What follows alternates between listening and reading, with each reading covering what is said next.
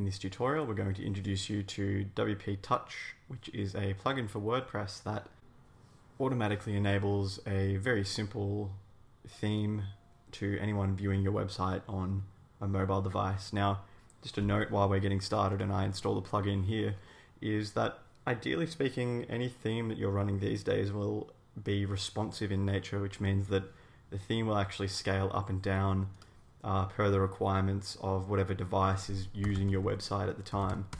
But it's not always the case, of course, so that's why plugins such as WP Touch exist. So naturally the process for installing it is no different than for installing any other plugin at all. And the plugin has been downloaded and installed, so we just need to activate the plugin now. And there we go, so the plugin's activated. So if you scroll down over on the left hand side in the main menu, you'll now have a menu item called WP Touch.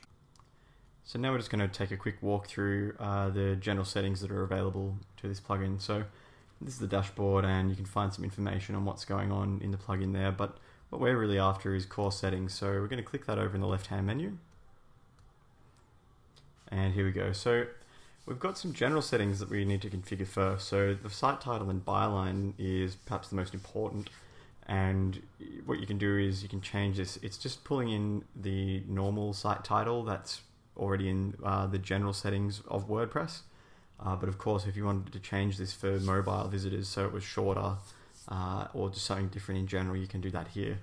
You can also choose to display powered by WP Touch in the footer if you'd like to do that by checking this box here.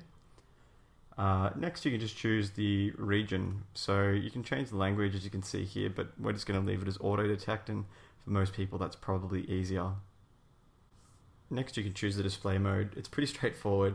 As you can see, normal is the default and what's currently enabled, so any mobile visitors that visit the site, they're going to actually get the WP Touch theme.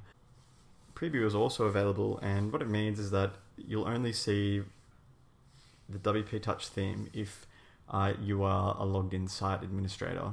Otherwise, you'll just see the normal website. Finally, you've got the disabled option. So if you're having problems with WP Touch for some reason, or you need to troubleshoot, you can just disable it here and the mobile theme will then never show. After that, you can see that we can choose the landing page. So at the moment, the WP landing page is going to be the default, which is the same as WordPress, so just the home page of the website.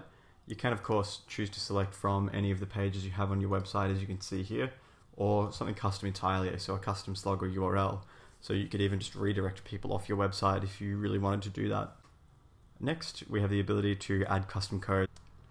So if you want to add any HTML or JavaScript onto the mobile theme, you can do that, and you can do that just by pasting it in there. And then the next setting is for admin mode. So the admin panel settings show the default for now, but you can change that to advanced if you'd like.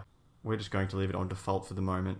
And of course, like always, when you're done making changes, click on Save Changes. So those settings have been saved into the plugin. So what you can do now is go down and choose to preview the theme. And here you can see a nice little window pops up and we can see how that website's going to look on a mobile phone. So it's quite nice, very simple. But that's all you need to know for now anyway. That should hopefully give you an idea of the settings that are available in the core settings. If you have any questions, please feel free to ask in the comments below.